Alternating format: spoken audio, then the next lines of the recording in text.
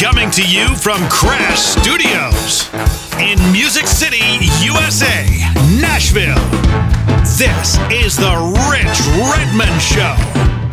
On this episode, legendary television and movie actor Mark Sheppard. And now, Rich Redmond. What is up, rock and rollers? Yep, it's that time. Another exciting episode of the Rich Redmond Show. We talk about all things music, motivation, and success. Jim McCarthy, how are you doing, buddy? Doing well. How you doing? Hey, JimMcCarthyVOs.com. It's always good to have you here, buddy. I know we're going to be so excited about today's guest. I'm always excited about my guests. But, man, I know we talk to comedians, authors, musicians, actors. Now, today's guest, Mark Sheppard, you know him as the Demon King of Hell Crowley on the popular show Supernatural, other shows like Battlestar Galactica, Leverage, Firefly, and in films like Unstoppable and Broken. And he's one hell of a drummer. Our new friend, Mark Sheppard. How you doing, buddy? Good to see you, Rich. Hey, thanks for doing this. It's a pleasure. I'm big fan. How are you doing today? Where are you, by the way? I'm in gloomy Music City, USA, Nashville. It's gloomy, man. It's like already dark outside. So Jim is south. He's on South 65, leaving Nashville. He's in Spring Hill, Tennessee. You got a lot of bang for your buck out there. He's got a beautiful house. And where are you? In the La La Land? Studio City or? I'm actually in Studio City. I'm in right under the hill. I recognize that palm tree right there. Well, very recognizable. So we were having this amazing talk about our favorite drums on the planet, DW Drums. And that's how it all started for you. You were born in foggy London and got into drumming at 13, 14, 15 years old? About 12. You went pro at 15. I was making records at 15. I don't even know if I'm still a pro. I just sort of, it's when you do something you love doing, you don't really know it's a job until you sort of end up not having to borrow money anymore to live. I mean, I guess but not having to take a day job, that's like the greatest feeling in the entire world. Oh my God. Yeah. So that's where it started. You were telling me you've been on at least 30 records that people can hear and enjoy. And one of the artists that you played with a lot, that you did a tour with in 2017, Robyn Hitchcock. And I didn't know a lot about his music. And I immediately looked him up. I was ashamed of myself. And I would almost say it's so funny, like Americana rock, but he's a British artist. So it's really just folk music. It's folk rock. What would you call it? It's actually, Robyn has always described it as the sort of second psychedelic revival. You think it comes more from his influences, of course, was Syd Barrett and Captain Beefheart, and that era. He was never a Zappa fan. It's interesting. But his music is so bizarrely popular, and yet never has been mainstream. Because as soon as you start getting comfortable with his songs, in comes a fish or a frog or somebody's dead or there's a ghost. It's just brilliant. I mean, it just makes me laugh. His guitar player, Kimberly Rue, from the Soft Boys, which was an incredible band I saw live when I was a kid. And then that's why I asked Robyn to join his band after he'd split up the Soft Boys. Kimberly Rue had a band called Kimberly Rue and the Waves, and he wrote a song called Walking on Sunshine. Became Katrina and the Waves. Kimberly's, they're all those members of those bands and all that era of music in London was the guys that could. There was, when you had punk, it was an indie, it was all about not being able to play and just getting a record out, which was impossible. I remember selling 40,000 copies of the first record I did with the TV personalities on Rough Trade. That would be a success now. It was laughable in 1979, 1980. You were totally never considered. And, the dream was always coming to America. And I never got to go with the bands that I was in. I never got to come to America. And I came to America under different reasons. And then I ended up playing out here. And America's always been the soul of my music. And want a real laugh? Robyn Hitchcock lives around the corner from you. Oh, right. He lives in Nashville? Yeah. I did not know that. Took me to that amazing restaurant last time. Was that Treehouse or something really cool? Oh, yeah. I wonder if that's still in business. We've had some closings with this situation recently. But, yeah, I'm right on Music Row. And then I have a house out in the burbs where I have a nice set of drums all mic'd up, and there's cameras. It's just like a fun playground. But this is convenient. When I got single after my second marriage. I wanted to live close to everything so I could just kind of crawl out at night and crawl in at night. It's the closest we get to like the Village in New York City. No, I love it. It's an amazing place. And it used to be in the old days where there was those that lived there and those that visited. Yeah. And now I think it's come together a lot more than it ever was before. There's an openness to playing, which hasn't been around in a long time. It was like it was in the 50s. Yeah. It was, great players found great players in Nashville. Great players found great players anywhere. And now there's a lot more openness because recording is no longer, as we were talking about, a $400,000 ideal. If you want to go track, you only need a day. You only need a studio for a day. The rest of it you can do at home. Well, it's so funny. It's like the two musical cultures of Music City, Nashville, and then, Los Angeles is always going to be an entertainment capital of the world. The way the two cities work, you were talking about a song I tracked called Dirt Road Anthem. Yeah. We heard the demo. We got into behind the kit on the floor, 8 guys playing at the same time. We may have run it down, made some remarks about the tempo and the arrangement. The next track was the track. And so all the Aldean songs that you hear are number one songs that get played on the radio. We have never spent more than 90 minutes, and I've been in Los Angeles where I've spent half a day getting drum sounds. Getting a kick drum. I know, it's the old days. I remember that time. I remember playing live. I mean, with Robyn, the most extraordinary thing of going back, playing with an artist I haven't played with for 35 years, was we went and did radio shows. So we did the amazing WPIX. We were in Baltimore. We were in. Did you do like Cajon or just like a small kit with brushes? No, I did full kit. But because I'm now a DW artist, I make a phone call to Scott and there's a kit provided. I am like, and it's so, yeah, but this is coming from a world-class actor that has got his own trailer with Fiji water with the cap twisted off. Can I be honest with you? All that means is I don't have to travel by van. It means I can stay at the Four Seasons if I want to. But yes, the truth of it is, I was playing. My first real kit was a Gretsch 2012-14 Walnut. It was absolutely gorgeous kit. Dreadful stands and hardware in those days. It must have been 77, I think, 77, 78. Yeah, DW was a game changer for hardware. I've never broken anything.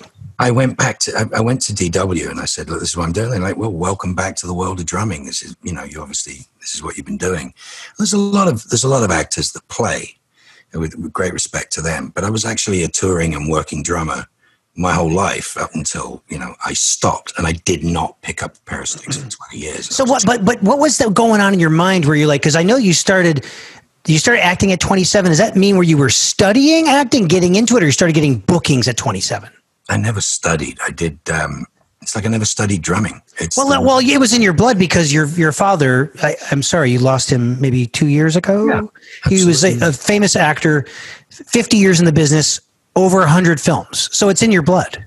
Yeah, yes and no. I mean, the funny thing was for me, it was that contentious thing of saying, well, I won a bunch of awards for a play that I did in 92. And I was talking to the LA Times and I said, was it the Cock and Bull story? Was it? The Cock and Bull story. It was a big deal back then, and that's what launched what I went into. But I said very clearly, I keep it in my bathroom on the wall. It says, I'm not an actor. My dad's an actor. I'm a drummer.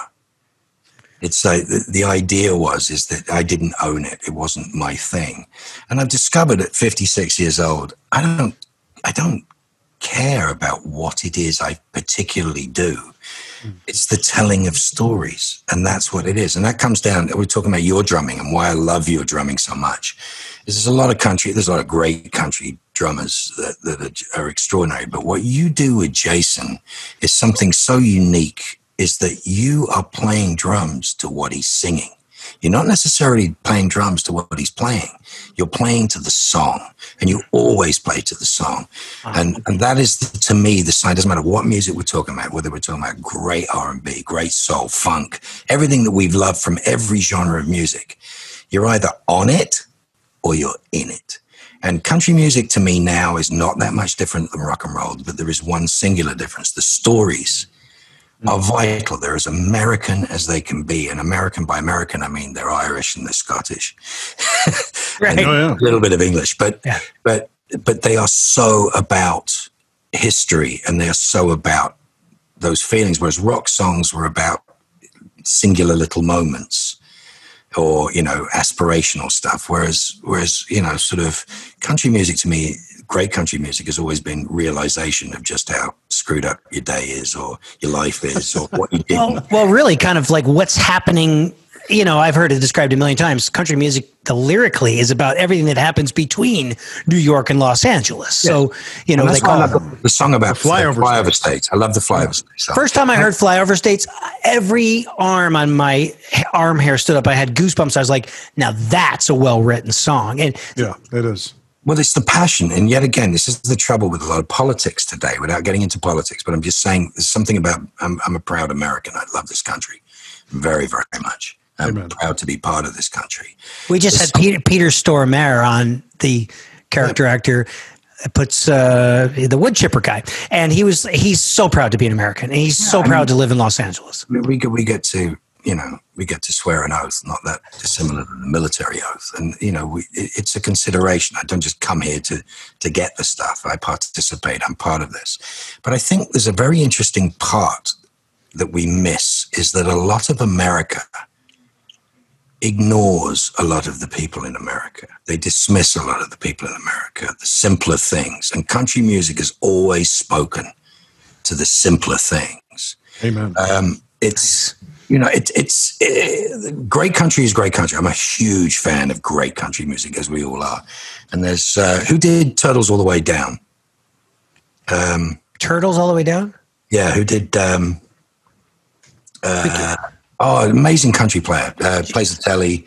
He was like the punk country player in the last few years. Oh, you mean like Keith Urban?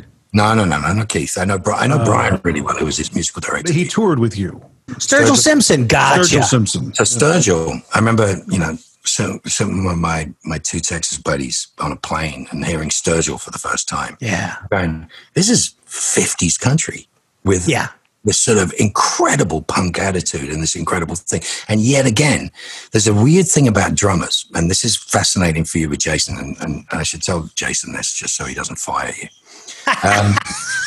When you listen to great bands that you really connect to, it doesn't matter. It could be the Black Crowes. It could be, you know, Jet. It could be like anywhere in the spectrum. AC/DC is another great example. Sure. The first drummer, the original drummer, has the feel of the songs, lived the songs, did the songs, is playing and singing the damn song as he's going all the way through. And when you change that drummer, you change the entire style of the music, and it's changed the DNA of the band. Absolutely, and we're the great forgotten person at the back. But why I love your drumming is that it's interesting to say is where you sit with his vocal. You never want to step on his vocal. You leave.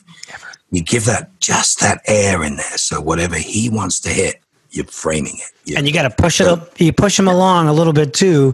Yeah, because a good drummer is conducting and following at the same time. So that's a tough thing to master, and it just takes time. That's why we put the time in the trenches. You know. Well, how do you feel about clicks? I mean, clicks are great for edits, but.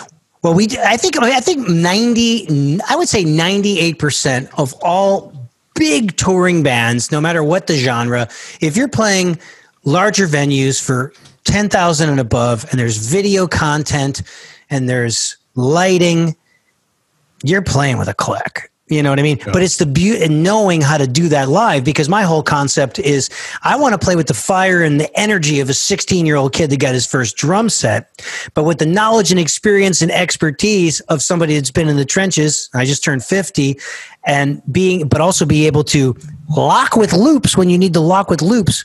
Yeah. With tons of energy. But then if it's just a dummy click, it's just you and the band, so you could swim around it. You know what I mean? But then now you're talking about the excellence of music, which is when you're tying in audiovisual issues and you're tying in stadium-sized lighting cues and all the rest of the stuff. It's nice to have it, but it's playing off it. It's not it running you. Yeah. You know, I'm not like 1 and 2 and 3. No, it's just like Will Ferrell playing a cowbell. It's all it is. You're jamming with Will Ferrell. Yeah, more cowbell is always. Give me a break. I've played to 100,000 people without a click track, and I did pretty well. So sure, yeah. You have the affinity to Dirt Road Anthem, and back on episode 32, we actually had the songwriter and the artist Colt Ford, who wrote the song. Yeah. Who, oddly enough, he's kind of getting into acting. He's done some voice acting as well. Yeah. So it's kind of like an interesting little. The weird thing is, I don't find that strange at all. My connection to music is story. Your connection to music is story. And what's the difference with telling stories? I mean, there's some great musicians who've been really amazing actors.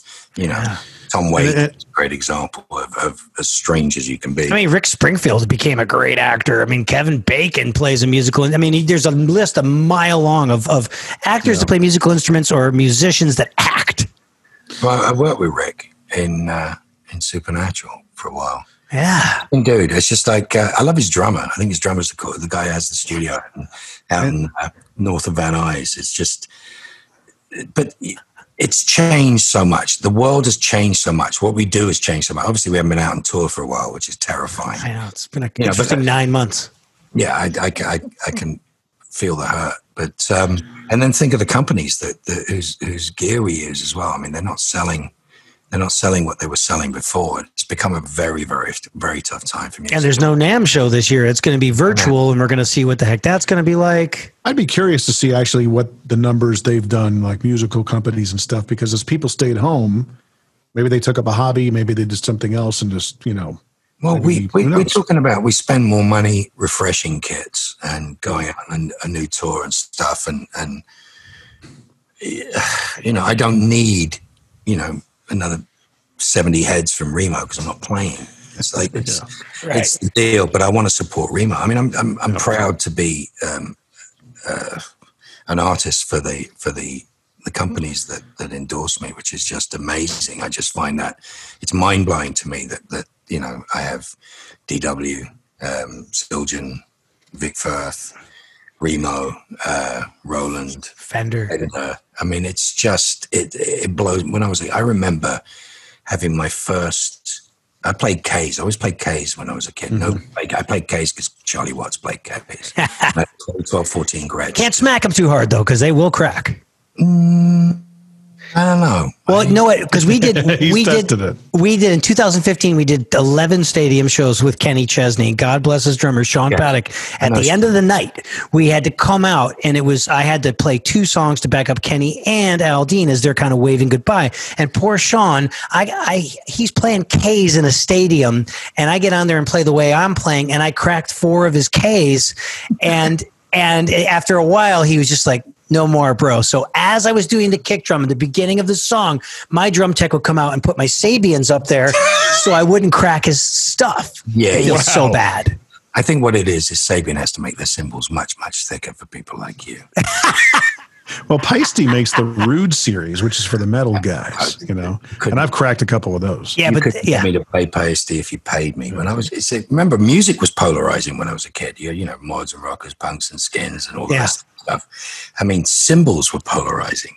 If you were, if you're a Deep Purple fan, it was Paisty. If you were Bonham, it was Paisty. But my hero was always Charlie Watts. It was just, there was something about that man that nobody else could copy and nobody else could take. And obviously, my taste evolved. It was never about, massive arms and lots of hitting. But so I remember I went to the Zildjian factory not so long ago. I was there on a everybody's day off. So I was actually getting to see stuff you're probably not supposed to see that much. Everything but the foundry. They'll let me see anything but the foundry. You can't see the secret pour. That's not allowed. Nope.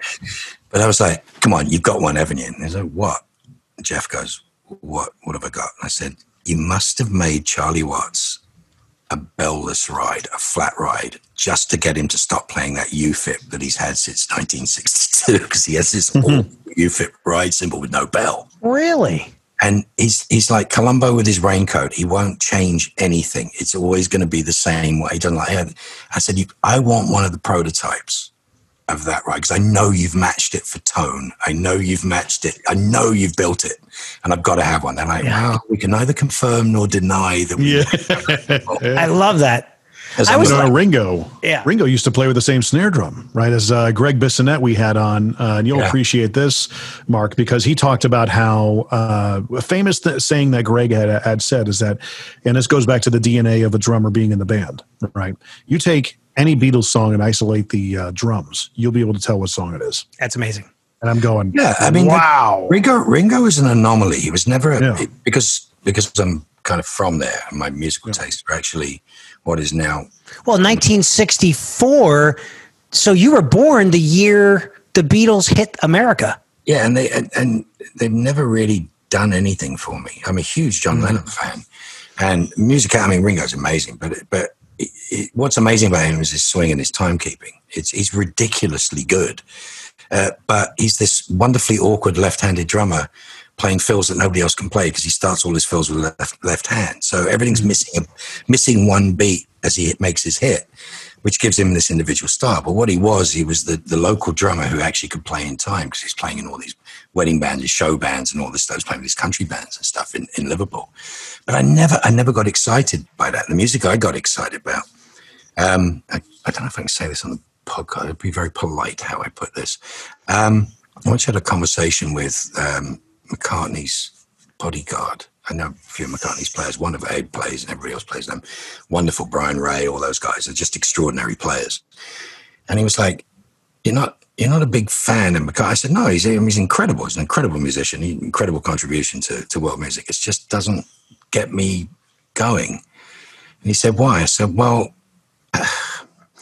the most polite way I can do it, say it is like, so you can't make love to it.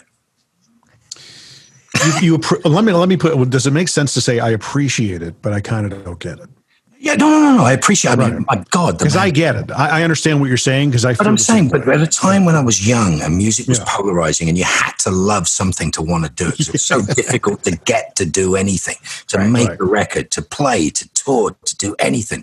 So you had to have your heroes, and I discovered that my heroes were the guys that played on every great Motown record, and the guys that played.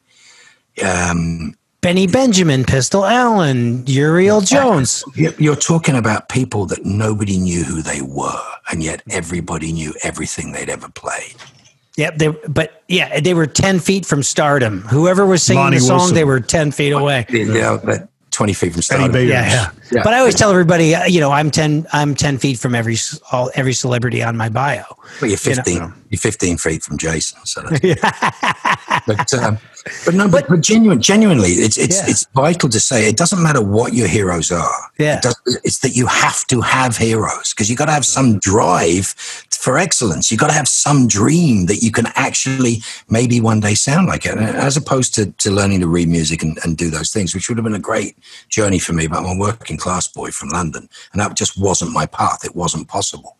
What it was listening to hundreds and hundreds of records, and the stuff I wanted to kill over or fight over or make love over was the stuff that made me want to play. Yeah, made me want to play more than anything else on the planet. I'm a massive fan of that. And what's interesting, and again, country music had that and then lost a lot of it in that pop country era.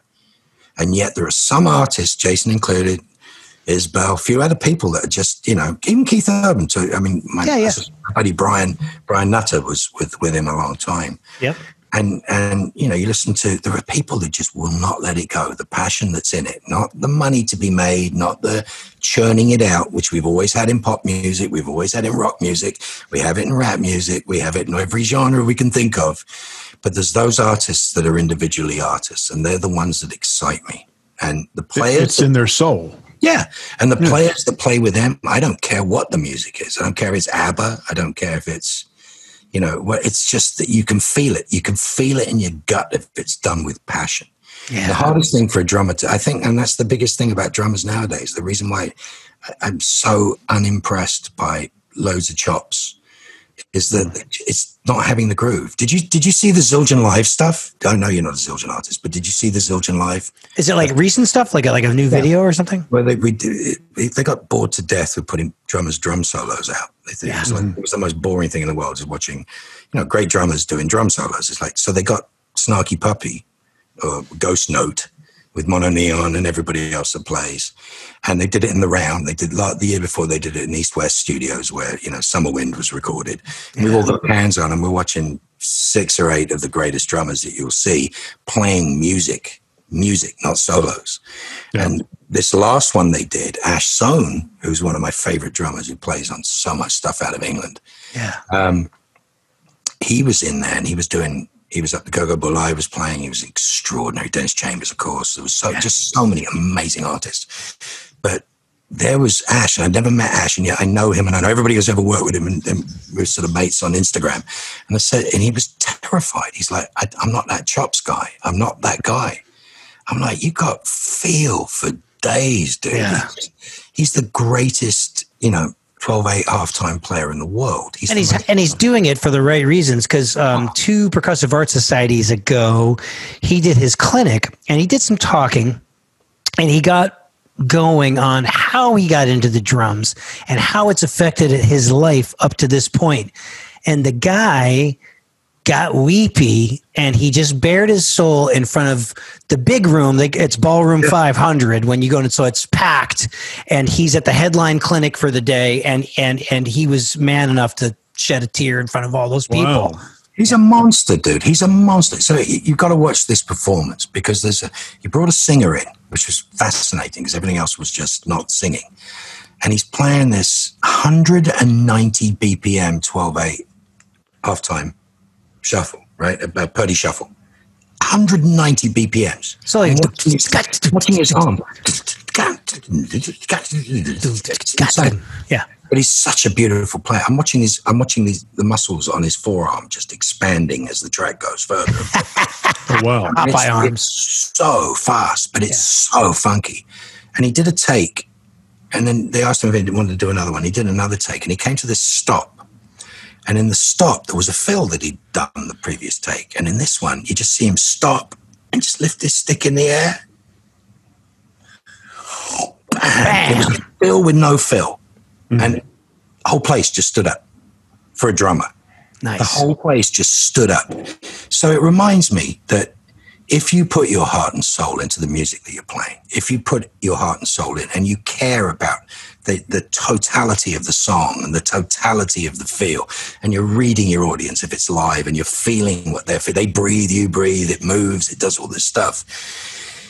It is the most extraordinary experience you will ever experience, performing that, being in that sort of realm of the gods in that way. You know what I'm saying? It's churning out the same thing, great, wonderful. Showing how clever you are, great, wonderful.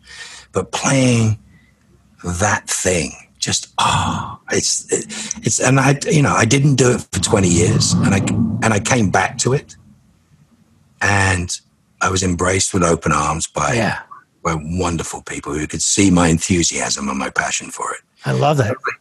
And it was just like, this is gravy, dude. I'm 56 years old. I'm playing where I want to play. I don't have to do it for a living, but I love it with all of my heart. The Rich Redmond Show will be right back. Those who are self-employed, especially musicians, think homeownership is unattainable. For Bruce Cline, it took 7 years to purchase his first home as a self-employed working musician. But once he did, man, was it satisfying. So he decided he wanted to help other musicians and creatives gain that same satisfaction. Bruce earned his lending license and is now helping people avoid the mistakes he made on his 7-year journey. If you're a self-employed musician, he can help. Go to musiciansmortgage.com, powered by Movement Mortgage. Bruce Cline, NMLS, number 1465948. Movement Mortgage supports equal housing opportunity. NMLS, number 39179. NMLS, consumeraccess.org. Henry Ford once said that if you need a machine and don't buy it, then you will ultimately find that you have paid for it and don't have it. Nothing could be truer about energy-efficient LED lighting in your business. At Big Dot Lighting, we can show you how a portion of your savings from a commercial LED lighting upgrade will be paid for in hardly any time at all.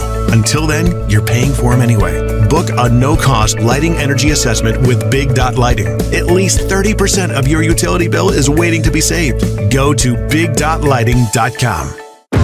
Are you a drummer looking to expand your drumming vocabulary or take your career to the next level? You can connect with me for one-on-one virtual lessons and consultations that are now 30% off. I cover topics like styles, reading music, the Nashville number system, charting, music business 101, and career guidance. Simply send me an email at booking@richredmond.com to schedule. And for more information on all of my products and services, visit richredmond.com.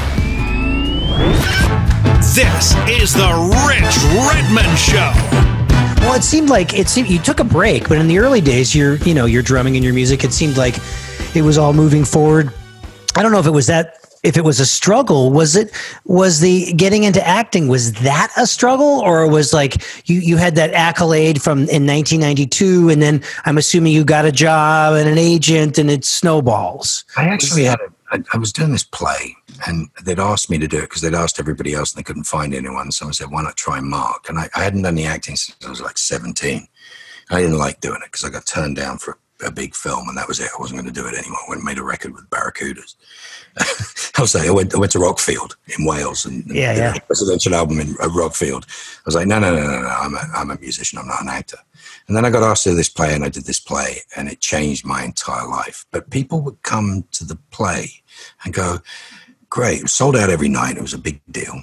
And it was like, do you have an agent? I'm like, no, do I need one? And I'm like, oh, for God's sake. It's like, do you have a SAG card? I'm like, no, do I need one? It's like, casting director was like, okay, I'm going to put you on a TV show. We'll see how you do. And what was that TV show? It was Silk Stockings, where everybody gets their SAG card. And the wonderful casting director was called Barbara Clayman, and she was like, you need a SAG card, honey. You need to be working. And then from there, I did a couple X-Files, right? No, I did In the Name of the Father first. So I did an Academy Award, 7 Academy Award nominated picture. It's my first picture, and I thought all films are made like that. And you're like 28 years old or something like that time, right? But I'd only just got sober at 25, so I was really still 17. I sort of drank myself into a corner and I was just trying not to do drugs, if you can understand. Are you still like hands-on with your sobriety? Like, are you the kind of guy that has to go to a meeting once a week, or? I need to check in. I'm 31 years sober on January the 2nd. So good for you. Congrats. I just somebody made contact with me on the internet the other day, and I'll be having a meeting by Zoom on Monday. It's not necessarily for everybody. I'm not an advocate, but if you're doing something and you don't like doing it, stop doing it. If you can't stop doing it, get some help. I tend to like help from people who maybe been through the same thing as me. For me, it happened to be AA, and it happened to be, that happened to be my path, and I've never been let down. Even though it just seems like 12-step programs are brilliant. They work. Well, anything that comes from a place of love and inclusion. Think about the stuff that you teach, right? Think about the stuff that you teach and the motivational stuff that you do. Yeah. If you're coming from a place of disparagement, or you're coming from a place of fear, there's nothing for you. When you're coming from a place of love and passion and want and desire, it's infectious. You can do anything, You can learn your chops. You can sit there and you do your chops, or you can learn your chops because you're mad at it and you want to be better. There's a different angle to everything. I'm sitting there and going, oh my God, I've never played a six-stroke roll in my life. And I'm sitting there and I'm watching a guy do a film with 6-stroke. I'm going, I need to know how to do that because that's annoying me. But you have, right? When you did, I know you want to, right?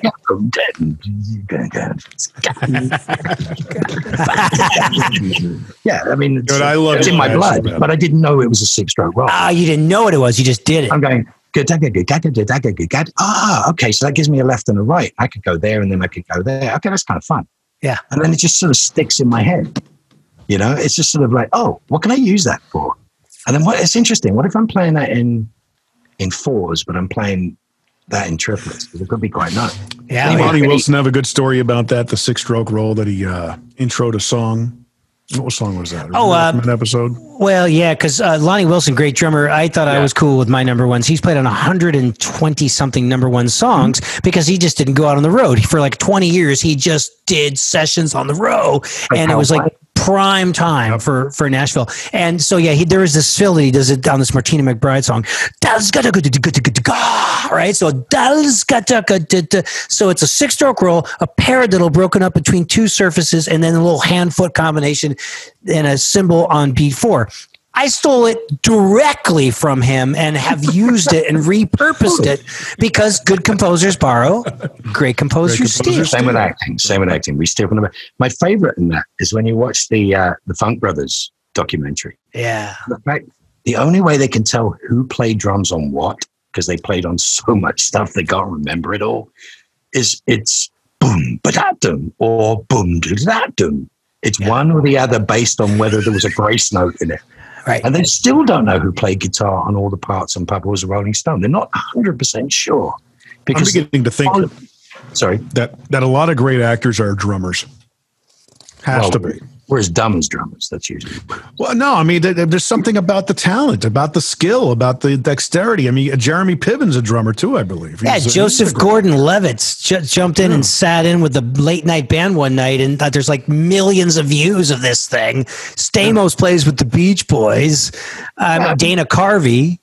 It's a weird thing. It's that instrument you couldn't necessarily do well with when you were a kid. And it annoyed the crap out of everybody.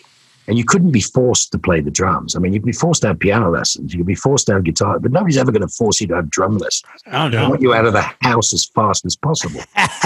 Drums was my first identity, my first big identity. And my brother was the piano player, and he's great. And he always had the accolades, and the family wanted to watch him, but I was always in the basement.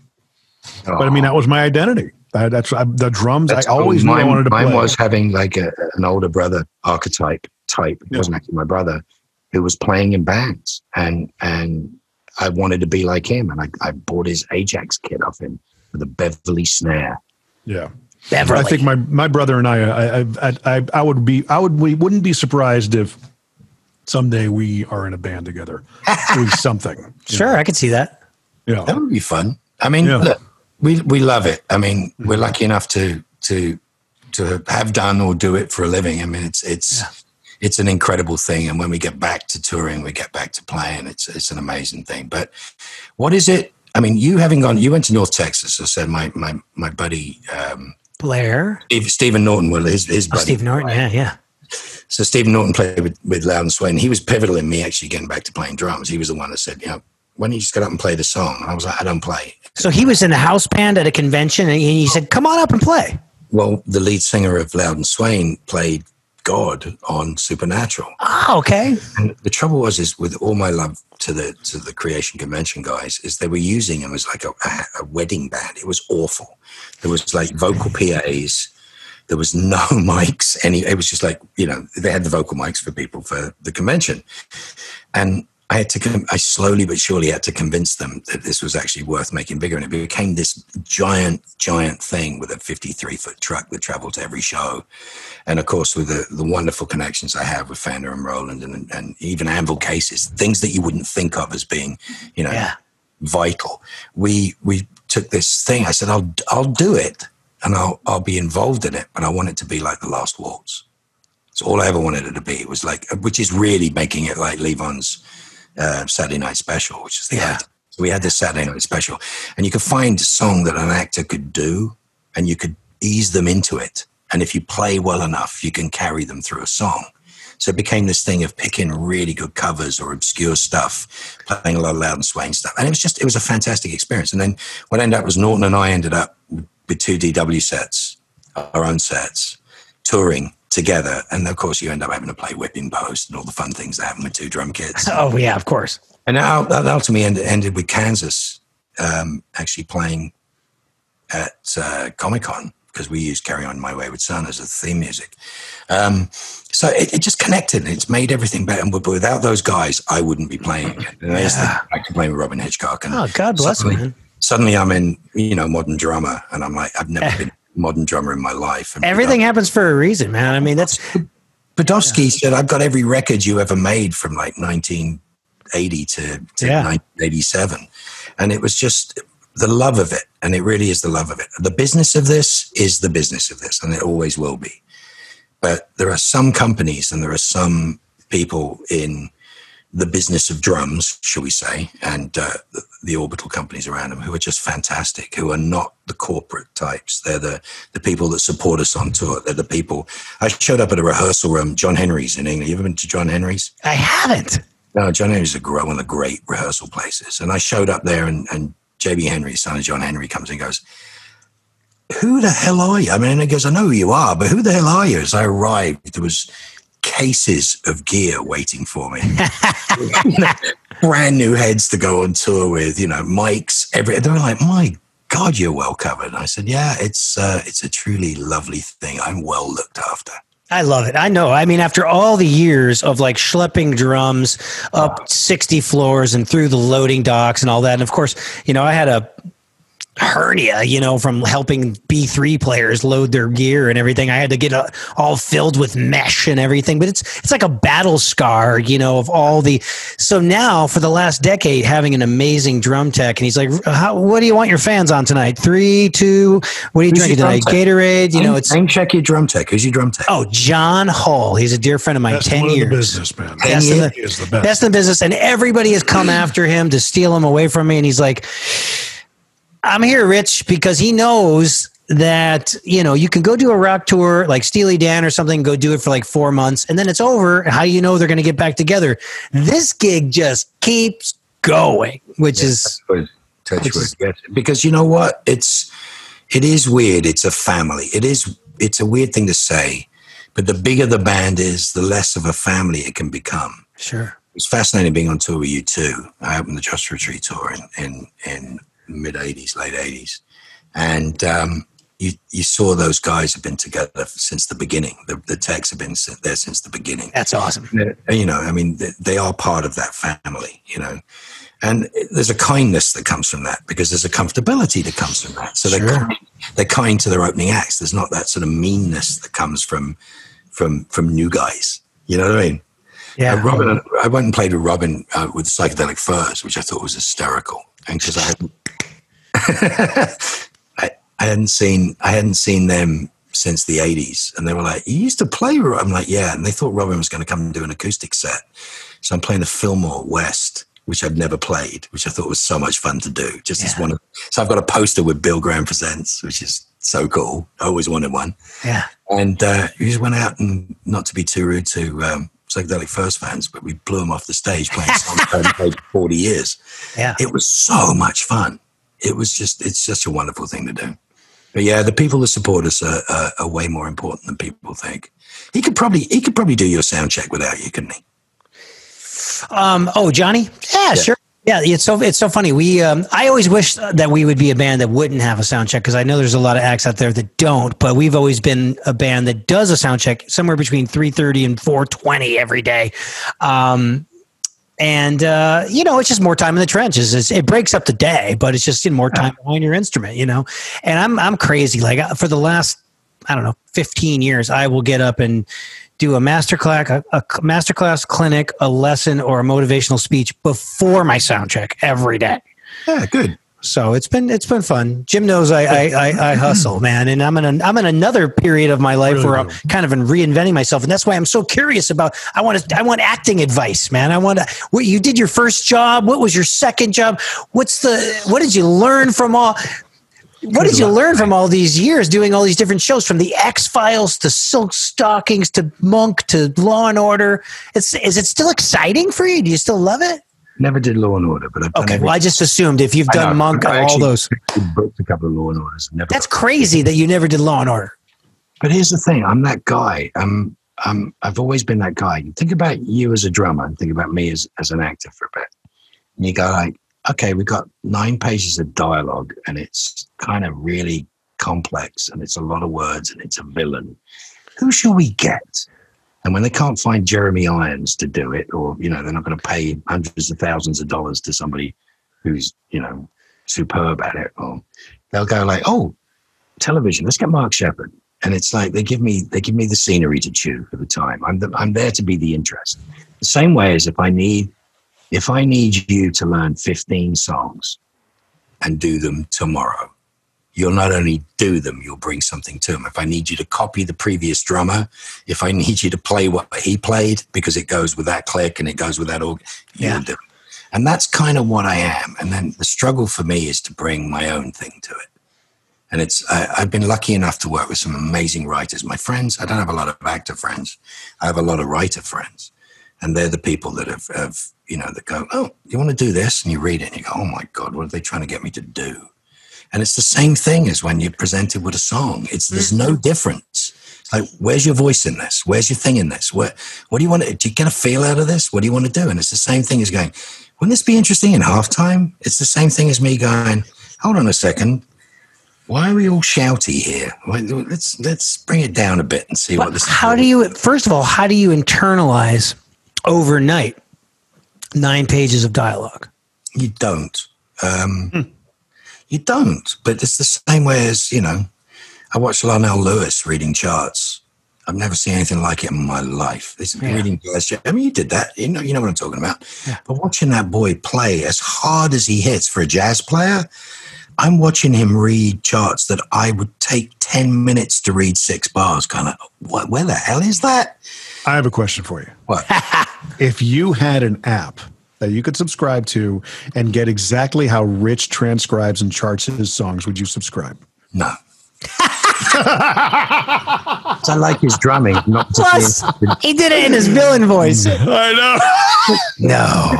Dude, I love you as a drummer. If I didn't love you as a drummer, I wouldn't be doing this. But I'm saying, you're something special. No matter how you want to complicate it or bag it or explain it to somebody, that's like acting teaching. It's like me directing. I have to get out of the way of it sometimes. But there's a pureness and there's a perfection in some things. And if you screw with people and you mess with their heads and you make them all play the same, it doesn't work. You know that when you get a student, you go, that's odd. That's not me. I can't do that because I'm not that. But how do I get that person to the next step? How do I get that person further than where they are? That's a real teacher. And a lot of it, as you've discovered, because you're 50 now, you're not 25 anymore. Yeah. There's a psychology in this.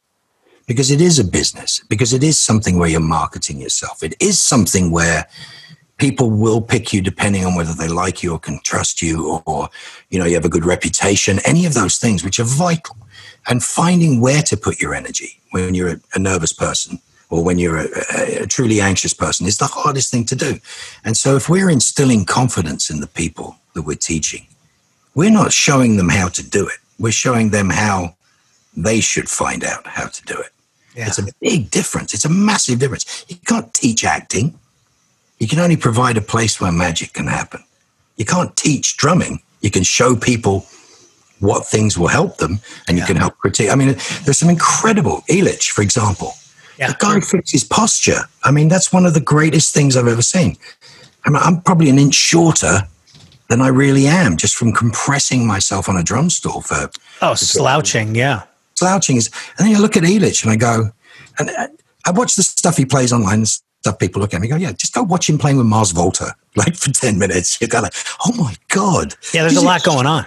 It's not only a lot going on, but he's having fun doing it. Oh, absolutely. Now, if Elitch got his hands on me, and he's like at least a generation younger than me, has different concepts, is approaching it differently. Right. First thing he would try to do is he would try to get me to sit up straighter, and he would try to get me to pull my beater out of the head because I bury the beater. And I'm already at this point thinking to myself, I'm going to save the money because I don't want to fix it. No, I understand that. And that's fine. But the fun thing to do when you're not having to go on tour for 3 months. Yeah. Go find out from him if you try something and you actually feel better. Sure. That's where half the people I know that have ever worked with him go, I don't want to do it. They're getting great results. I found somewhere in the middle that made it better for me. Sure. I mean, it's just, you're stuck in your ways. I'm stuck in my ways about a lot of things. Certainly not about teaching, but about what we can be comfortable with if you've got to go play 40 dates. Yeah. I mean, you've got to, I know when I want to eat, I know how long I got to sleep. But when somebody comes in and goes, what if you did this? I mean, I have this weird thing with setting up drum kits. I can get myself really uncomfortable. I can get myself really, really uncomfortable. You mean because you don't want to do it? You don't want to set it up and tear it down? No, because I physically have moved something slightly out from where I'm at, or my body is slightly out of what it is. So I'm understanding as I'm getting older, my body doesn't adapt the way it did when it was 25 years old. Yeah. I could be off on one hip for 2 years. I wouldn't have noticed. But now if I do that, I won't sleep at night. So there are interesting things. It's not like I've got to put orthotics on and wear a back brace. But no, I still feel like fun and flirty and fit and fun, Dude, nobody's saying you're old.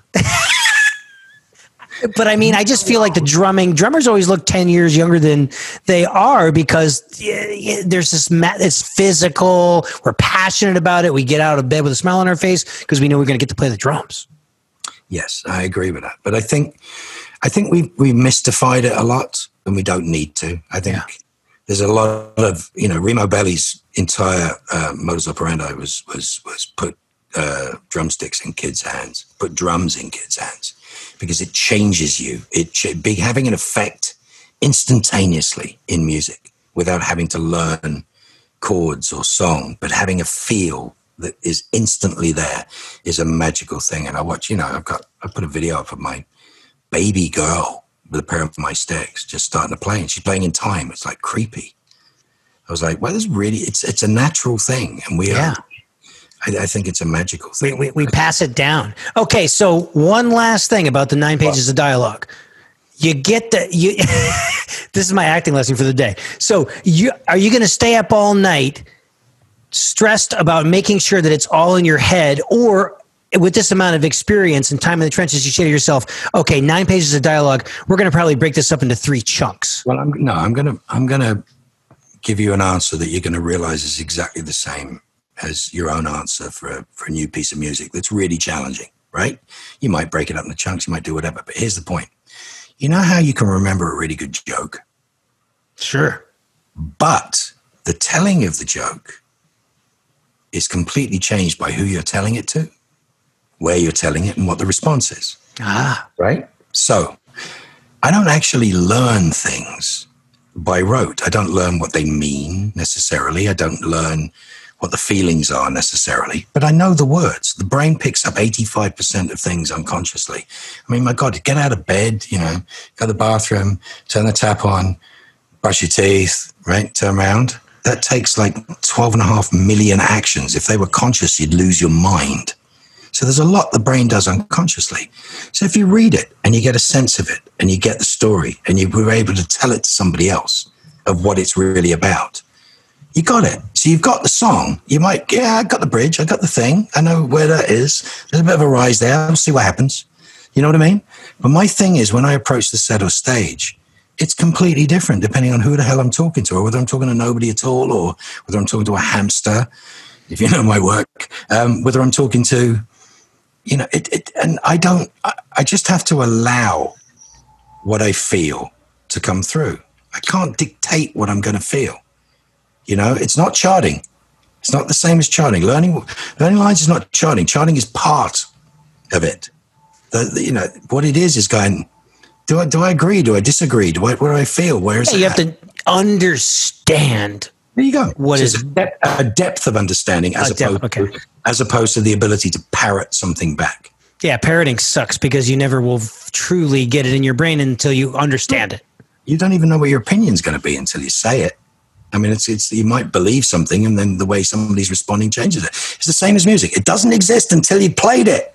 It doesn't exist until you walked out on that stage, or you did it in the rehearsal room. But genuinely, when you walk out the first time to play that as an encore or an extra track, and you go, let's see how the crowd feels about this. That's the moment you find out whether you did your homework or not. Damn. Does that make sense? Totally. Thank you. That's my big acting lesson. I had 2 acting lessons today. There's 3 drummers in this room, this Zoom room. Jim, is it that time? Random question of the day. You ready? It's the random question of the day. Who played on that? It was programmed and composed by my buddy Jeremy Little. He's a little TV and film composer. So nobody played on that. That was awesome guy. Roger Lynn played on that. Yeah. It was like finger drums on a Mac. Okay. Sorry, what was the question? Is that the question? A random question. That was the random question. That was it. We're getting to it. Okay. No, I said that was the random question. Who played drums on that? There we go. I have a random question. Roland Lynn. With such an iconic voice and so, what was that? Do people ask you to say things for them? No. Never? Well, the head of BBC America said, do you do promos? I was doing Doctor Who. And I said, right. Not really. And I spent 5 years being the voice of BBC America, which is... So you didn't even want to do it, and it just came to you. Well, I'm not belligerent. I don't tell people to go disappear. But sometimes I have to be enticed into it. You know what I'm saying? Yeah. Well, I mean, it's, some of the more ridiculous lines that you've said in your tenor and your cadence. No one in the history of torture has been tortured with torture like the torture you'll be tortured with. Which annoys me because it ends with a preposition. It ends with a preposition. It's annoying because you want to say torture at the end. No one in the history of torture has been tortured with torture like the torture you'll be tortured with. Torture with? Tortured with? Like the torture with which you're about to be tortured. Nah, see, it doesn't work. That's why you're not a writer. Yeah, Jim, stay in your lane, buddy. All right, I'll crawl back on my ashtray. I'll be over here. But no, people do ask. But I mean, listen, I do cameo and I do all sorts of things just because I like to keep contact. I'm a talker, as you know, and storyteller, as you are, Rich. And you like an audience, and I love an audience. It's the chance to actually honestly engage with people and share frank exchange of ideas. Yeah. And so I do occasionally get, can you say this to my wife? And I'm like, dude, it's not only written badly, it doesn't make any sense, and I really don't want that on the internet. Yeah. You're rewriting Cameo clients' requests. But because they're asking me to do something that's supposedly in character, their idea of an idea, and then I get these wonderful responses, all due respect. And they go, can you just do something funny? I'm like, sure, I'll think of something funny. But, you know, I've had so many, you think about the last year and what's been going on the last year, there's been so many people contacting me with deaths in the family and with just horrendous stuff that's going on in their lives. There's mental health issues going on with people that have never had mental health issues. It's the most stressful time we've probably experienced for probably 100 years. Yeah. And the truth is, you know, it's all about love, man. It's all about love. It's all about sharing. I love what you do with your teaching. I think it's a brilliant thing. Podcast is just sharing some love and happiness. Let's not positivity. And let's not keep telling drummers they can't do it. Let's just make them go out there and give it a go. I mean, of course. You only got one life.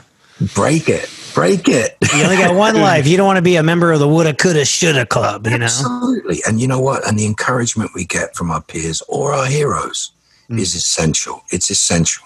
I've been helped. I've been loved. I've been treated beautifully by the drum community, yourself included, and Glenn, and all sorts of people that I look up to as just one. I mean, I had the greatest conversation with Alice Cooper. You really want to? The greatest conversation ever. And I said, I know Glenn, your drummer. And he goes, yeah. He says, you want to know why I hired Glenn? I'm like, sure. He goes, I play with all these kids and they're really good. And I'd ask them, who taught you to play? And they go, oh, Glenn. And he goes, so I got Glenn Sobel. I told Glenn that. He was like, yeah, I heard it. There's a thing to it. We have our heroes. You talk about Greg Bissonette. I remember when Greg was at the height of what he was doing when I was playing. And I'd look at him and go, I can't do any of that stuff. His big band stuff is extraordinary. His feel is extraordinary. But I know I can sit in a 4/4 pocket as good as anybody on this planet. I know I can. Me too. Little bit of Jim. And you either have it or you don't. And if you have it, I encourage you to do it. And I know you guys do as well. And I think that's fantastic. Well, thanks, Mark. Hey, did we ask a question or no? We wanted to remove. We can ask a question. Are you open to a random question? I can stay here for days. You can tell I can. Well, Jim's probably got his dinner's getting cold on the dinner table. But like I need dinner, right? Well, I can't see from the neck down. I'm big boned. Let's just put it that way. What song would you pay money to never hear again? I don't feel that way about music. I mean, there is so much. I'm not being an ass about this. I'm being dead serious. I mean, even playing Margaritaville or Brown Eyed Girl is fun. There's places for everything. Yeah. You know, something on endless loop like Teddy Bear's Picnic would drive you crazy, and you can use that as Baby Shark. But Baby Shark, yeah. But I mean, the Narwhal song is just as good, and I've got kids. So, but truthfully, I think while I'm very opinionated about what music I do and I don't like, I've got a kid that went from DJing to playing jazz piano, and Ted Howe is his teacher, which is mind blowing to me. Yeah. He's been playing for about a year, and he's doing stuff on a 74 Fender Rhodes, sitting downstairs. And I'm watching him lap up, and he's screaming at this piano going, why can't my fingers do what my brain wants them to do? And he's 21 years old, and he's listening, and he's playing me music I don't know. Incredible music I don't know. And that's the thing, as we have to be open to everything. It's good to be polarized. You know, oh, I hate country music. Bull. It's no such thing. You can go through so many eras of country music and find stuff that is heartbreaking, that is rabble rousing, that is everything that every other type of music is too. Yeah. You know, I mean, and just the thing about, as I said, the thing about country, what makes it so peculiarly American is it speaks to so many people because the stories are simple and real. Yeah. And we can tell. And when it's phony and when it's phoned in and it's over clever, you know, it's trying to make a political point or it's trying to make, it doesn't work. What works is when somebody's just telling you the damn story they want to tell you. And we're like, whether it's Dolly or Merle or any, it doesn't make any difference. Yeah. It doesn't, the carrier doesn't matter. Sturgill Simpson, as I said, is somebody he's just extraordinary. Really sink your teeth into. Yeah. And that's the future again of country. I mean, we went through a pop phase where everybody was playing country. It wasn't that country to me. Yeah. It had that weird middle ground. Sure. But it's the voices and it's the voices that change it for me, especially in country music. It's that sound, you know, listen to.